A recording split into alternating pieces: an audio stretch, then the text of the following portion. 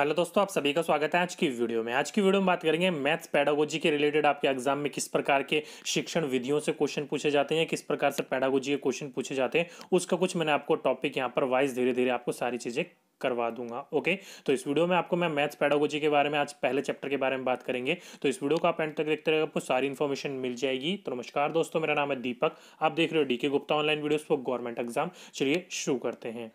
तो देखो, maths pedagogy को यानी कि मैथ्स को, गणित को अलग अलग रूपों ने अलग अलग तरीकों से परिभाषित करा है। जैसे कि इसमें एनसीईआरटी का कहना है, क्योंकि हम एनसीईआरटी बेस पर सारी चीजें पढ़ेंगे, इसलिए मैंने आपको यहाँ पर जो एनसीईआरटी ने बोला है एनसीएफ 2005 के अनुसार, उसी के अनुसार हम परिभाषा में बात करेंगे। नहीं तो इस अनुसार आपके क्रम से 20 साइकोलॉजिस्ट ने अलग अलग परिभाषाएं दे रखी हैं, लेकिन सबको याद करने की कोई जरूरत नहीं है। बस एनसीईआरटी पर ध्यान रखना कि एनसीएफ 2005 यानी कि 2005 के अनुसार बोला गया है कि गणित विषय है जो बालक के गणितीकरण का विकास करें या गणितीकरण करें। यानी कहने का तात्पर्य जो बच्चे का सारी की सारी चीजें गणित से रिलेटेड है, जैसे कई बच्चे उसको सीख नहीं पाते, कई बच्चे उसको कठिन मानते हैं, तो ऐसा आपको कहीं ना कहीं विचार उसमें प्रकट करना है। ऐसे ना ऐसे आपको विषय उसको अंदर ऐसे डालने हैं कि उसका गणितीकरण कर सके। नो यानी कि जो आपका बेसिक चीजें हैं, बेसिक लाइफ है, उसमें अपने गणित का उपयोग किस तरीके से किया जाता है, उस प्रकार से उतना उसको सिखा सके। ओके, तो डेफिनेशन किसके द्वारा दिया गया है? एनसीईआरटी एनसीएफ 2005 के अनुसार दिया गया है। इसी के रिलेटेड कुछ आपके जो गणित के रिलेटेड आपके जो क्वेश्चंस पूछे जाते हैं, जैसे कि आपकी पोर्टफोलियो हो गया, रूब्रिक्स हो गए या विधियां होगी, उससे रिलेटेड कैसे क्वेश्चंस पूछे जाते हैं। तो देखिए, एक गणितीय पोर्टफोलियो का विषय वस्तु है। कैसा है आपका कंटेंट? Mathematics portfolio. पोर्टफोलियो के बारे में पहले मैं आपको बता दूं होता क्या है। तो पोर्टफोलियो आपका एक पूरा का पूरा जीवन भर का या पूरे के साल का एक विस्तृत, एक छोटी सी आप ऐसा लगा सकते हो कि डॉक्यूमेंट है आपका। उसमें आप किस तरह का संयोजन हो करते हो, किस तरीके का आपका फिजिकल एक्टिविटीज है, किस तरीके का आपका पूरे साल भर का आपका कह सकते हो कि सहयोग कैसा रहा, उस प्रकार की पूरी का पूरा एक दस्तावेज होता है वो। ओके, तो इसमें सिंपली आपके सारे की चीज़ सारे रिकॉर्ड रखे जाते हैं। आप बोल सकते हो कि एक पोर्टफोलियो में विविध प्रकार की वस्तुओं को सम्मिलित किया जाता है। बहुत सही बात कही है। क्यों? क्योंकि उसके अंदर आपके शारीरिक विकास के अंदर भी ध्यान रखा जाता है, आप क्लास में कैसे हो वो भी देखा जाता है, आपके विचार कैसे हैं, आपका नैतिक विकास कैसा, आप खेल में कैसे हो, आप पढ़ाई में कैसे हो। तो वो सारी की सारी क्या है, विविध प्रकार की वस्तुएं इसमें सम्मिलित किए जाते हैं, जिन पर एक विद्यार्थी या एक विशेष समय अवधि के कार्य कर सकता है। यानी कि जैसे कि आपका पूरे साल भर का, यानी कि 11th से 12th में गए तो 11th की पोर्टफोलियो होगी, 12th से आप फर्स्ट ईयर में जाओगे तो 12th की पोर्टफोलियो होगी, 9th से 10th में गए, फर्स्ट से फर्स्ट सेकंड में गए, सेकंड से फोर्थ थर्ड में गए, तो इस प्रकार का जो एक साल का आपका कार्य अवधि होता है उसका, उसकी आपकी एक पूरे साल भर की क्या होती है, पोर्टफोलियो उसके अंदर रहती है। इसी से रिलेटेड कुछ सुझाव एवं बुंदियां हो सकती हैं कि किस किस प्रकार से आप पोर्टफोलियो रख सकते हो। जैसे कि मुक्त उत्तर वाले प्रश्न, यानी कि इंग्लिश में आप ओपन एंडेड क्वेश्चंस या आंसर्स कहते हो इसको। फॉर एग्जांपल मैं आपसे दो क्वेश्चन करता हूं। एक क्वेश्चन आपसे ये पूछूं कि मैं अगर दिल्ली के अंदर एक दिन के लिए आपका पानी बंद हो जाए या पेट्रोल बंद हो जाए तो क्या होगा? तो यहां पर हर बच्चे का कैसा उत्तर होगा? अलग अलग उत्तर होगा। क्यों? क्योंकि क्वेश्चन कैसा है, मुक्त अंत वाला क्वेश्चन है। अगर आपसे मैं ये पूछूं कि दिल्ली कौन से देश की राजधानी है, तो डायरेक्ट एक क्वेश्चन आएगा आपका कि भारत की राजधानी है। क्यों? क्योंकि इसके अलावा कोई उत्तर नहीं है, क्योंकि वो कैसा उत्तर हो गया आपका, बंद अंत वाला प्रश्न हो गया। तो आपको जो भी क्वेश्चन यानी कि जो भी पोर्टफोलियो के अंदर रिकॉर्डेड होते हैं वो कैसे होने चाहिए, आपके मुक्त उत्तर वाले प्रश्न होने चाहिए। नेक्स्ट है एक सामूहिक प्रोजेक्ट की रिपोर्ट, यानी कि इसके अंदर आप सामूहिक प्रोजेक्ट के जो रिपोर्ट्स होते हैं, यानी कि आपकी क्लास में कुछ असाइनमेंट्स दिए बच्चों को मिलकर, उस बच्चे में कौन से बच्चे ने कितनी सहायता की, वो चीज आप इसके अंदर नोट डाउन कर सकते हो। विद्यार्थियों द्वारा प्रस्तुत किए गए प्रश्न, पूछे गए प्रश्न, यानी कि विद्यार्थी जो क्लास में आपसे प्रश्न पूछता है चैप्टर कंप्लीट कराने के बाद, उसकी मेंटली एबिलिटी चेक करने के लिए आप अपने उसको नोट डाउन कर सकते हो। उसमें एक छोटा प्रोजेक्ट, सामूहिक प्रोजेक्ट के साथ साथ जो सिंगल प्रोजेक्ट दिया जाता है ना, ये छोटा प्रोजेक्ट दिया जाता है, उसके अनुसार बच्चे ने कैसा अपनी परफॉर्मेंस किया वो आप नोट डाउन कर सकते हो उसके अंदर। समाचार पत्र और पत्रिकाओं के लेख, आप बोलते हो कुछ हेडलाइन नोट करके आना या कुछ पढ़ के आना, उसमें बच्चे की कैसी प्रतिक्रिया होती है उसकी चीज़ें बारे में लिख सकते हो आप। समस्या हल करने के लिए कार्य, यानी कि जो आपने समस्या को हल करने के लिए उसे कुछ कार्य दिया, कई बच्चे करके लाते हैं, कई बच्चे नहीं करके लाते, तो उसके अनुसार आप इसके आपके दस्तावेज के अंदर या अपने पोर्टफोलियो के अंदर उसको रिकॉर्ड कर सकते हो। तो ये कुछ चीज़ें ऐसी थी जो कि आप पोर्टफोलियो में आप सम्मिलित कर सकते हो, इंक्लूड कर सकते हो।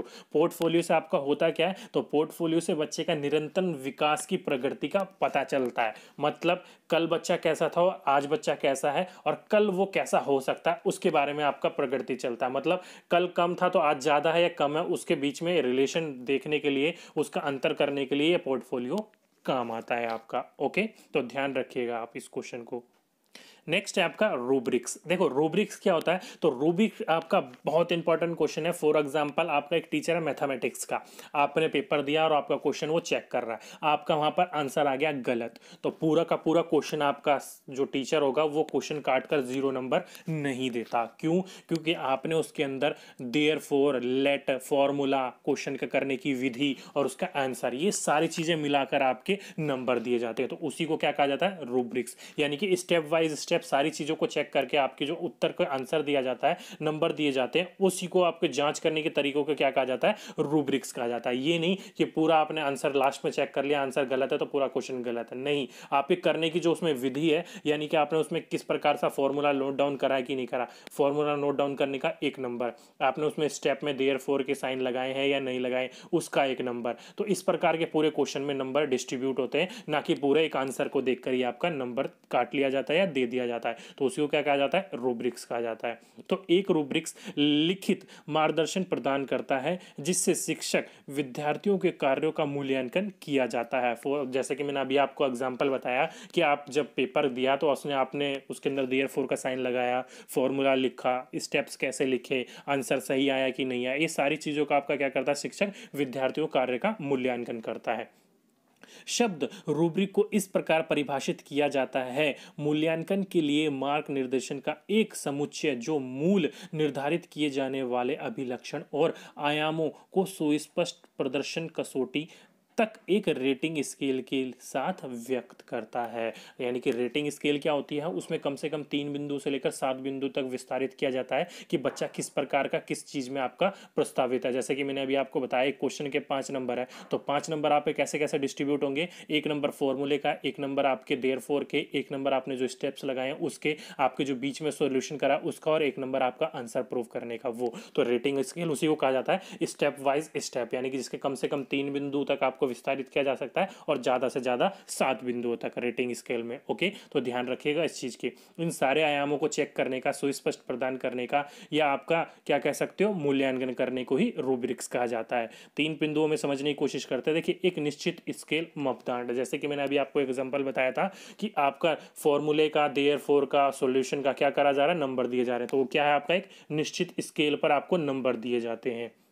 नेक्स्ट है, स्केल के प्रत्येक बिंदुओं के लिए प्रदर्शन की व्याख्यान करने के लिए पहले अभिलक्षणों की एक सूची कैसे कि आपको कहां पर कितने नंबर देने हैं, कहां से कितने नंबर लेने हैं, कहां पर कितने नंबर काटने हैं। तो इस प्रकार की क्या होता है? एक व्याख्यान करने से पहले अभिलक्षण की एक सूची होती है उनके प्रत्येक बिंदुओं का प्रदर्शन करने का। ओके, नेक्स्ट है, विद्यार्थियों के लिए एक से स्पष्ट प्रदर्शन लक्ष्य, यानी कि जो विद्यार्थियों का होगा आखिरी मौके पर कितना नंबर दिया जाएगा कितना नहीं, उसका पूरा एक विशिष्ट रूप से स्पष्ट प्रदर्शन होना चाहिए। ओके, तो उसी को कहा जाता है रूब्रिक्स। अब चलते हैं अपने विधि के ऊपर, जो कि सबसे मेन इंपॉर्टेंट आती है आपकी समस्या समाधान विधि, जिसे इंग्लिश में आप प्रॉब्लम सॉल्विंग मेथड कहते हो। तो यहां से आपके काफी इंपॉर्टेंट क्वेश्चन आते हैं, क्योंकि ये जो विधि होती है मेन इंपॉर्टेंट आपकी किस लिए होती है? मैथमेटिक्स के लिए ही होती है आपकी। ओके, तो इसके जनक, यानी कि आपके इसके जो पूछा जाए ये किसके द्वारा बनाई गई थी, तो आप में इसमें काफ़ी व्यक्तियों के, काफ़ी साइकोलॉजिस्ट के नाम आते हैं, जैसे कि सुकरात या सेंट थॉमस, अलग अलग लोगों के अलग अलग साइकोलॉजिस्ट के नाम आते हैं।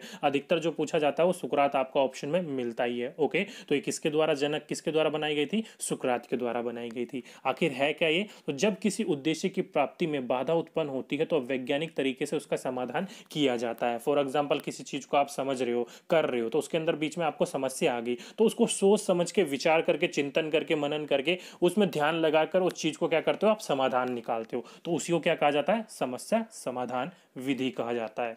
समस्या समाधान विधि के जो आपके स्टेप्स होते हैं, यानी कि चरण होते हैं, कई बार आपसे यही पूछ लिया जाता है कि समस्या समाधान विधि के नीचे चरण दिए गए हैं, उनको विस्तारित रूप में या सीरियल वाइज लगाइए। तो सीरियल वाइज लगाने के लिए दे दिया जाता है। तो सीरियल आपका इसी प्रकार का है, जो कि स्टेप्स होते हैं वो आपके 5 प्रकार के होते हैं। कौन कौन से? पहला होता है आपका समस्याओं को स्वीकारना या पहचानना, मतलब रिकॉग्नाइज और आइडेंटिफाई द प्रॉब्लम, मतलब आपकी जो समस्या है उसको पहचानना ही सबसे मेन प्रॉब्लमली बात है। कई बार आपको इसमें यहाँ पर लिखा जाता है कि समस्या का चयन, तो वो भी ध्यान रखेगा। मेन आपका यही है स्टेप पहला समस्या समाधान का, कि पहले आपको ये तो पता होना चाहिए कि समस्या है क्या। नेक्स्ट है फिर समस्या का विश्लेषण या समस्या का प्रस्तुतिकरण भी कह सकते हो आप इसको। ओके, एनालिसिस द प्रॉब्लम, मतलब वो प्रॉब्लम आ क्यों रही है, किस कारण आ रही है, उस चीज का पता करना।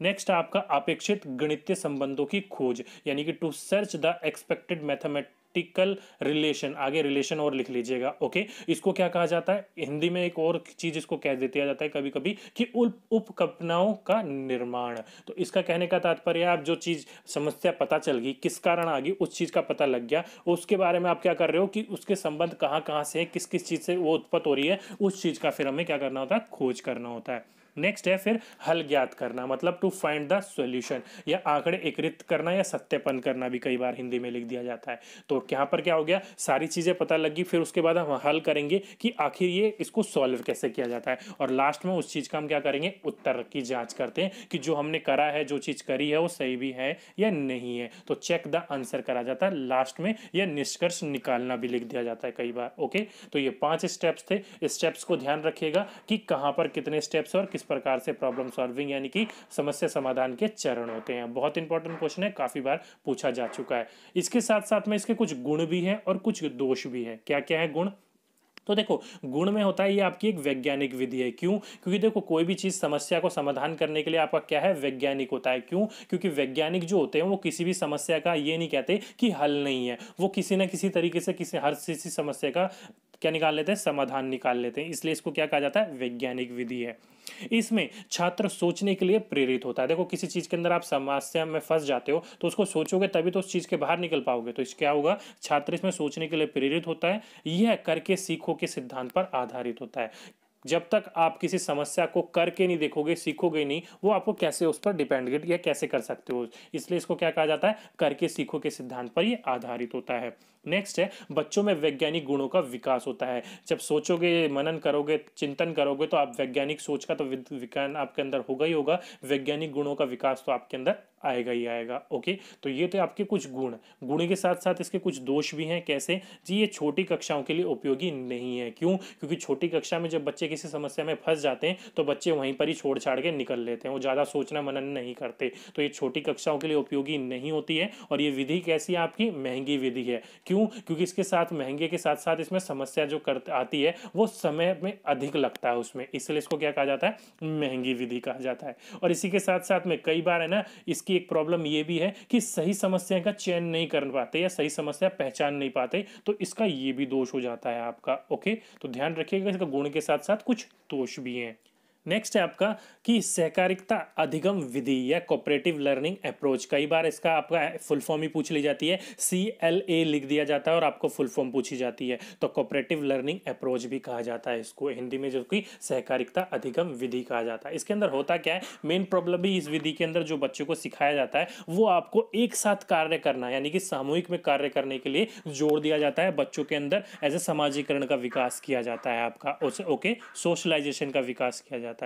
तो सहकारिता अधिगम विधि ऐसे वातावरण में अधिगम को बढ़ावा देती है जहां विद्यार्थी छोटे छोटे समूह में अपने विचारों का आदान प्रदान करते हैं। तो देखो साफ लिखा आ रहा है कि सहकारिता अधिगम विधि कैसी है, ऐसे वातावरण में अधिगम को बढ़ावा देती है जहां विद्यार्थियों छोटे छोटे समूह में क्या करते हैं, अपने विचारों का आदान प्रदान करते हैं तथा शैक्षिक कार्य को पूरा करने के लिए क्या करते हैं, मिलजुल कर संयोग पूर्वक कार्य करते हैं। यानी कि आपका जो भी चीज उसमें समस्या आ रही है या जो भी शैक्षिक या शैक्षिक कार्य होती है उसमें क्या करते हैं, वो मिलजुल कर संयोग पूर्वक कार्य को पूरा करने के लिए कार्य करते हैं वो। ओके, तो इसमें कुछ एग्जांपल के रूप पर आप लिख सकते हो कि विद्यार्थी क्या करते हैं, वो टीमों में या दलों में अपना अधिगम लेते हैं, यानी कि स्टूडेंट टीम लर्निंग करते हैं इसमें। या फिर आपका जिक्सो जो आपने देखा होगा, जिक्सो में क्या करता हूँ, मिलजुल कर ही कार्य को करना सीखता है, तो जिक्सो का भी इस्तेमाल करते हैं। या फिर आप कह सकते हो लर्निंग टुगेदर, यानी कि एक साथ सीखते हैं। कोई छोटा कार्य दिया जाता है, उसको एक साथ मिलकर कार्य को पूरा करने के लिए इनको विधि कही जाती है। तो इसी के आपको क्या कहा जाता है, सहकारिता अधिगम विधि कहा जाता है आपका। ओके,